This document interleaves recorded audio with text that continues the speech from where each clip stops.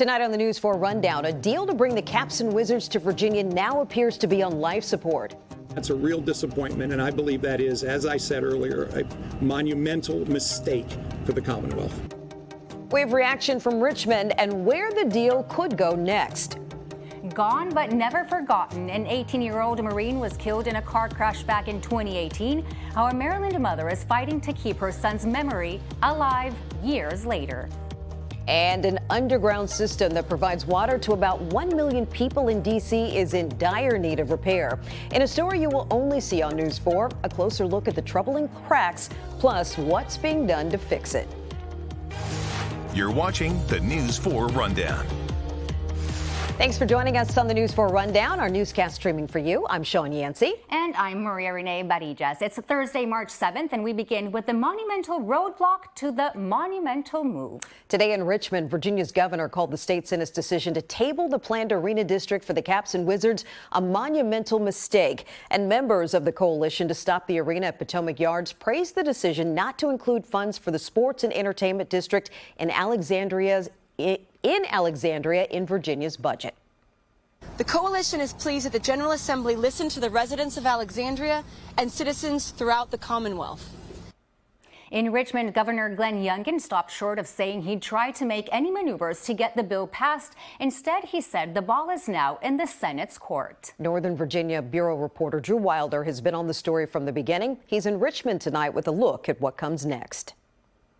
The arena deal is on life support, and any chance at bringing it back to life gets smaller by the second. Now, Virginia's governor has a couple of options to try to get this deal done still, but they would all still require the support of the Virginia state senator who has taken pride in blocking this deal to this point. The thorn in his side watching over his shoulder. State Senate President Louise Lucas looking down on Governor Glenn Youngkin and taking stock of the political firestorm she just orchestrated.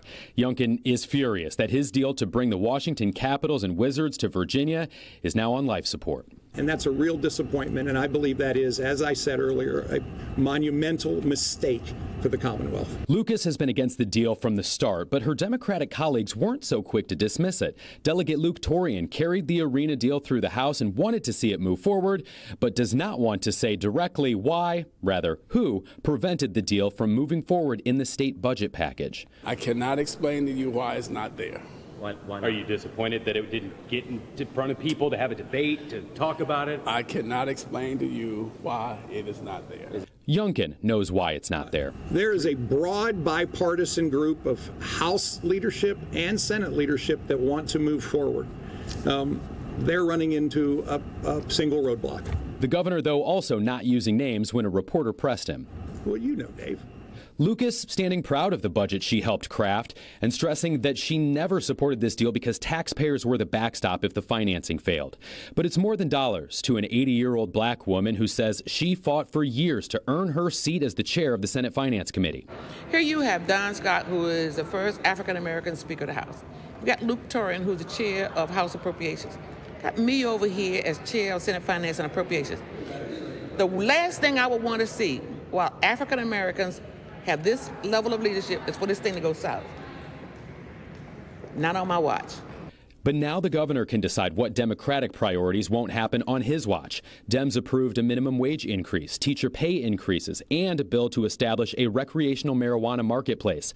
Youngkin implying at least one of those Dem priorities is likely dead on arrival. I don't have any interest in the cannabis legislation. Senate Majority Leader Scott Surreville is disappointed the arena bill was killed without any debate, but now wonders if the governor's veto pen will strike back, potentially killing the cannabis bill.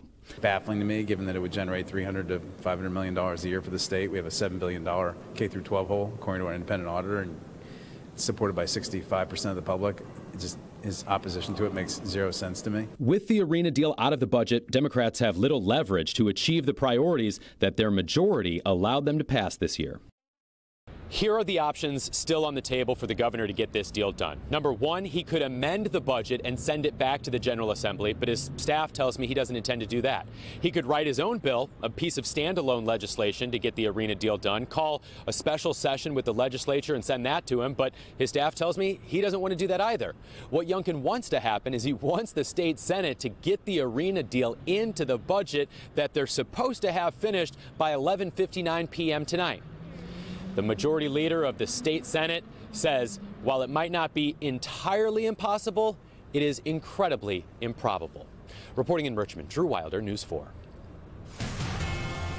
And now to one of the top stories we're following tonight. Police arrested a man not far from the White House at 16th and 8th Streets near Lafayette Square. NBC News cameras recorded a man in a convertible get into a dispute with protesters and officers. You can see police take the man down. We're told a ceasefire now protest was underway. No one was hurt. We're still working to learn if the man will be charged. We'll continue to follow the story as it develops. And a teen accused of trying to shoot someone on a Prince George's County school bus will be tried as an adult. Police say Caden Holland, who was 15 at the time, allegedly attacked another student and tried to shoot him multiple times. The gun never went off. Montgomery County Police released a photo of the person they believe is behind a rash of break-ins. The latest crimes happened early this morning at a shopping center in Montgomery Village. Police say the person of interest could also be connected to other recent crimes. The founder of a D.C. nonprofit that serves homeless LGBTQ youth is set to appear in federal court Friday. Authorities arrested Casa Ruby founder Ruby Corrado in Laurel on federal charges of fraud and money laundering.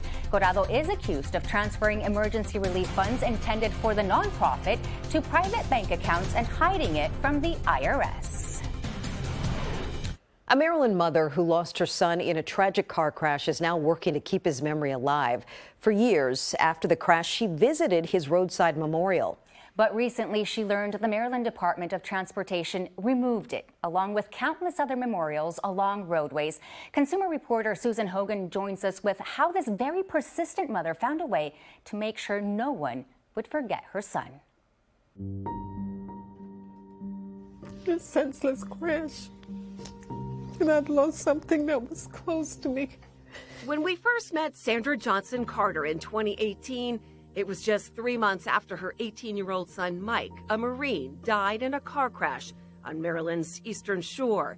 His death involved a guardrail end piece that was the focus of a series of News 4 consumer investigations that exposed their potential dangers. Sandra, along with countless other families, fought for a nationwide recall of these particular guardrails. Although that didn't happen, several states, including Maryland and Virginia, have removed them.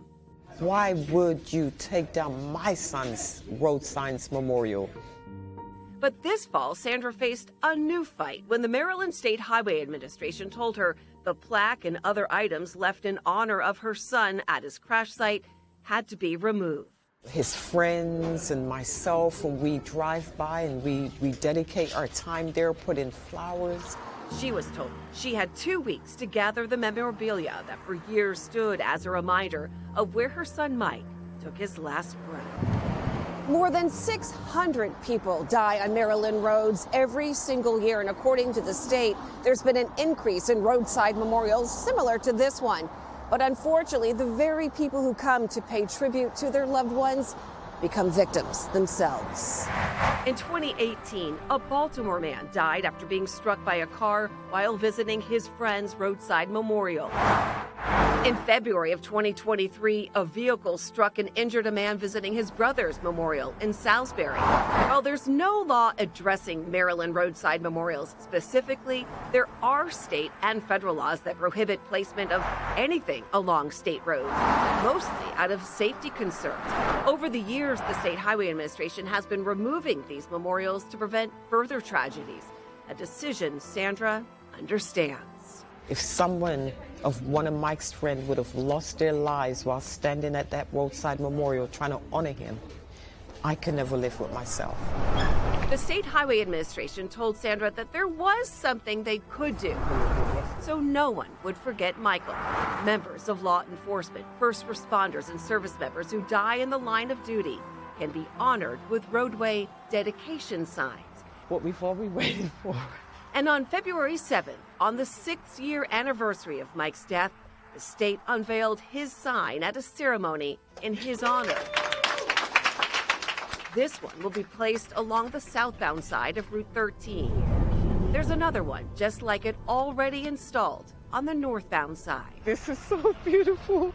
And we were there with Sandra as she saw it for the first time. Every time you go here, you see his name, Mike.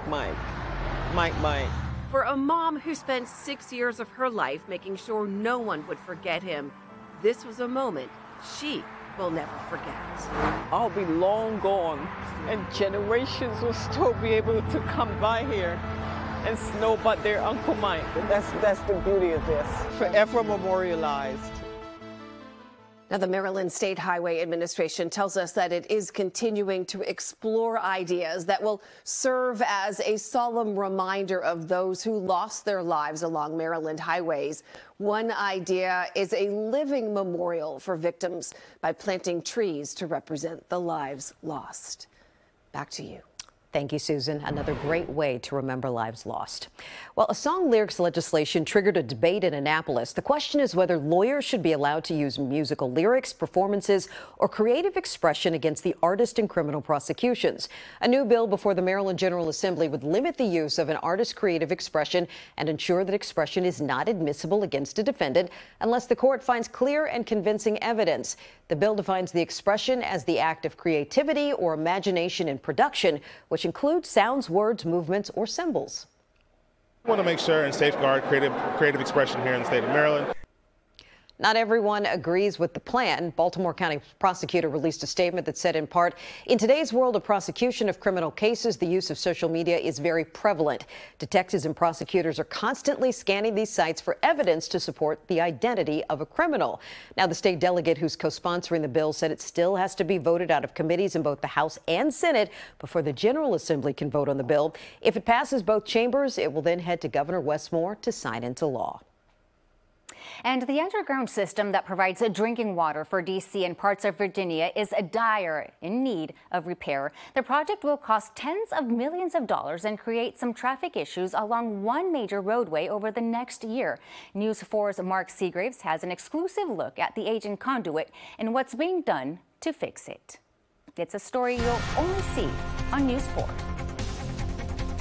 This is a look inside the underground conduit that carries our drinking water from Great Falls into the district, much of it directly beneath MacArthur Boulevard. What people don't realize is this water pipe is in some cases only 12 inches under the surface of the road. So you are driving directly on top of this pipe that is quite old and it's unreinforced, and so it's very important that people obey the weight limits on the roadway. An inspection in 2022 revealed problems with the aging tunnel. There's only one section that was particularly alarming, where the cracks were very significant, and the conduit itself, which is normally circular, had started to compress into an oval shape, at which point that's imminently in a state of structural failure. The U.S. Army Corps of Engineers believes the culprits are drivers in big trucks, ignoring the weight restrictions for MacArthur Boulevard.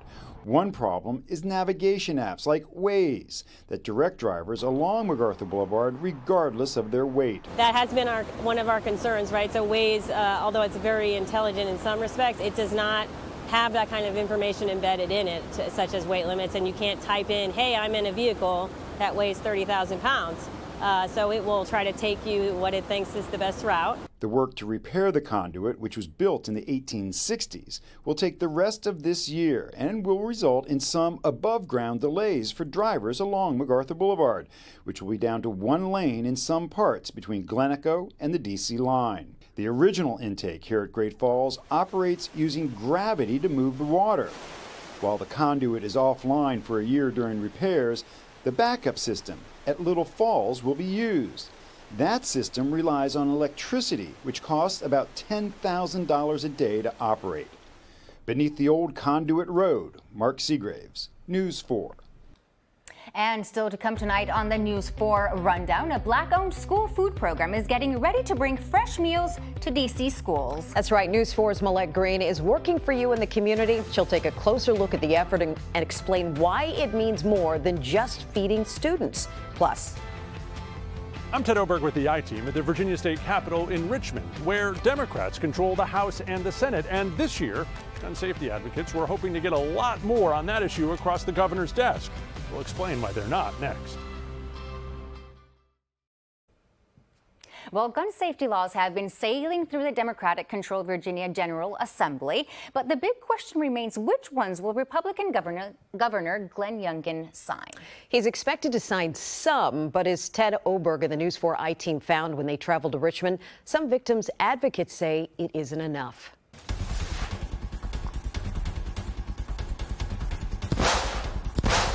The News 4 I-Team was there when the ATF recently raised the alarm about Glock switches on the streets of D.C. It's a small device that turns a common handgun into an incredibly dangerous and lethal machine gun. Also known as auto sears, they're already banned federally. But former Loudoun County prosecutor, now state senator Russet Perry, led the charge in the state Senate to outlaw them in Virginia. It can be one of those things that gives states an extra tool to combat, dangerous gun violence. That most people can get behind and agree on. It passed out of the state Senate with bipartisan support. And in the House, a nearly identical Glock switch ban, Delegate Mike Jones sponsored, has unanimous support. Not a single no vote, even from a Republican. I'm proud of my Republican colleagues. Everyone always talks about working across the aisle. This is one of those issues. Safe streets matter to everyone. It's one law even gun rights support.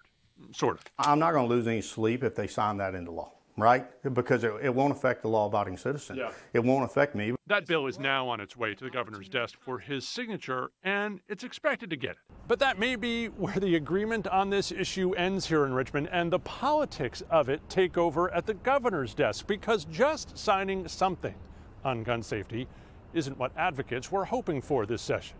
I'm sure he and his team will evaluate them, and then he'll cherry pick which ones he might want to sign. Political observers expect the Virginia governor to sign the Glock switch bill, along with a tax credit for gun locks, allowing a small price break on simple safety devices to lock guns up. Also, a modified safe storage law, which would make it a misdemeanor to leave a gun where kids could access the gun and use it in a crime. A person could face a felony charge only if they knew the child was a threat. It's not enough.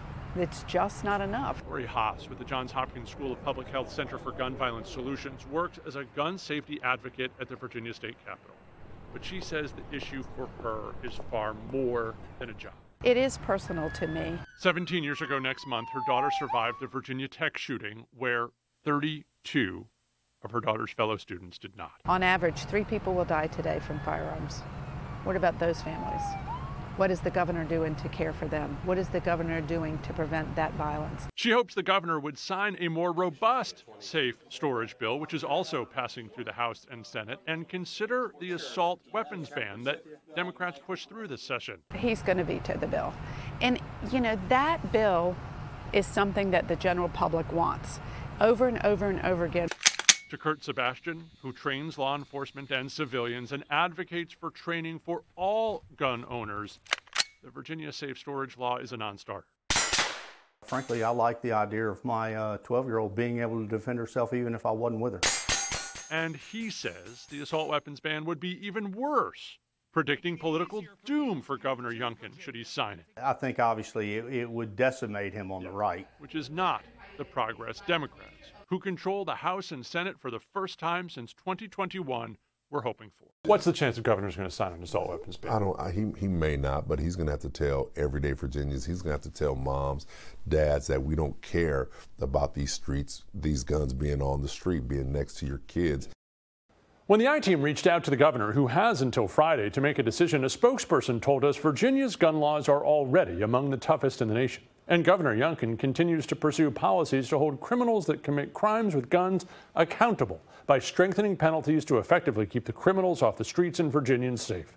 The spokesperson added the governor is reviewing the legislation that's already been delivered to his desk as he continues to watch how the General Assembly chooses to act on other important priorities.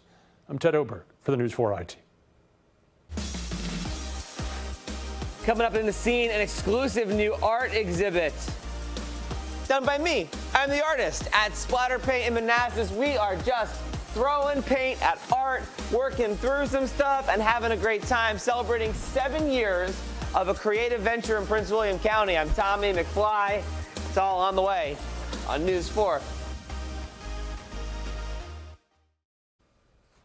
And welcome back to the News 4 Rundown. You know, this week is National School Breakfast Week. It celebrates the importance of nutritious meals for students. It is so important. That's why one successful school food program is looking to bring its model to DC's wards 7 and 8.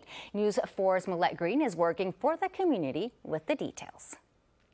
Red Rabbit is one of the largest Black-owned school food programs along the Mid-Atlantic. It's now ready to bring culturally relevant lunches to D.C. school cafeterias. Red Rabbit's food justice model will soon serve up what it calls culturally relevant healthy meals to kids in some school cafeterias in wards 7 and 8. It's a continuation of what the founder and CEO, Reese Powell, started in the South Bronx, Newark, New Jersey, and Southwest Philly. This was a culture story. This was a community story. And that I was just, our business, Red Rabbit, was just a continuation of the social justice struggle, of the civil rights struggle to uplift communities of color.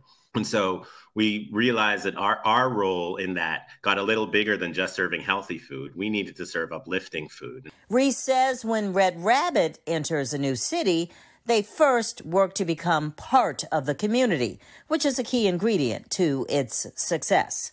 We started to design the cafeterias to feel like neighborhood restaurants. So again, looking around the neighborhood, what is the culture of this neighborhood? Who are artists that are local to this neighborhood? Who are chefs that have written cookbooks that come from this neighborhood? Let's put those in the space so it looks and feels like a part of the community. And then when you combine that with the food and the menus that are consistent with the culture and reflective of the kids, you end up with an environment that's just joyful and celebratory. So we kind of see ourselves not just as a school food company, but more like a social justice company, a company of uplift and celebration for Black and Latino communities. So next month, we'll know which D.C. schools Red Rabbit will select. The chefs will take over the kitchens and meals this fall, adding to the 150 schools and 40,000 students they serve. Thank you, Millette. What a wonderful program. Isn't it? It should be in a lot of communities and a lot of schools, I hope right? they can expand. Yep, yes, indeed. Definitely. Well, listen, there's a lot of love and community care happening in Alexandria, Virginia. The group Women for Afghan Women and the group Islamic Relief USA are distributing food packages for families. Their mission this Ramadan is to ensure that refugees and Muslim migrants can celebrate the month and not have to worry about food. So we have currently 135 food boxes that we're hoping to give out. We're halfway through, so we're hoping that by the end of the day we'll be all done and hopefully be able to help our community. The groups told us the food boxes can support a family of 4 for the entire month of Ramadan, which begins Sunday at midnight. Well, painting with brushes is just one way to celebrate art. For 7 years, a Prince William County studio has been encouraging budding artists to toss and splatter paint, all in the name of creativity and fun. That sounds like so much fun. And Tommy McFly has more, of course, in the scene.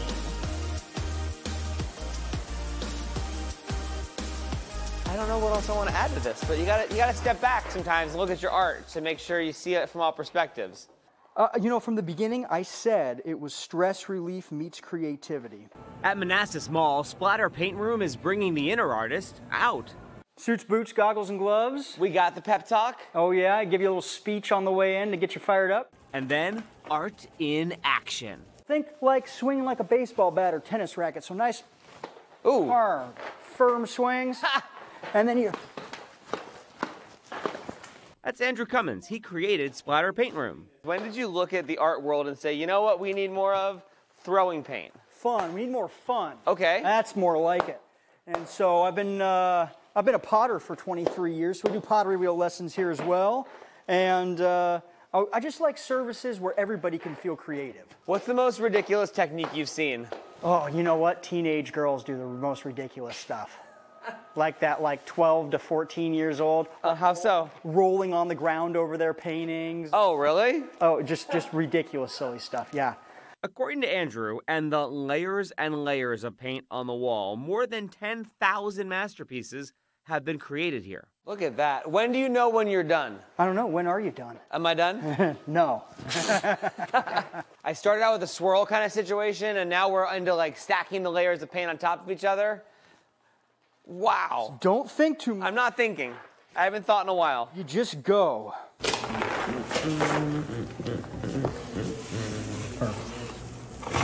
in Manassas with the scene. Pizza box. Brilliant. That's how you get wet paint home. Tommy McFly, News 4. By the way, Tommy, I think you did a great job. Don't you think that looked pretty good? He's an artist. You said you wanted to try that? I wanted to try it out, but I'm afraid my kids will act like they said that, roll around the paint, but I guess that's the part point. of it. That's the part of it. It's Be fun. creative. Have a little fun out there. Yes, definitely. All right, well, finally tonight, a woman is making her story this Women's History Month. Sailor Cole Brower just became the first American woman to race solo, nonstop, and unassisted around the world. The 29-year-old finished the Global Solo Challenge on Wednesday after 130 days at sea. She set off from Spain back in October. Now, she injured her ribs during the race when autopilot issues led to a broach. She got thrown across the boat. Despite the injury, she made the repairs, continued sailing, came in second place, and made history as the youngest skipper and the only woman sailor in the fleet of 16 boats. Wow. Congratulations to her. Impressive, yes. Well, that'll do it for the News 4 Rundown. Thanks so much for joining us. I'm Sean Yancey. And I'm Maria Renee Barillas. We'll see you back, of course, here tomorrow. Have a good night.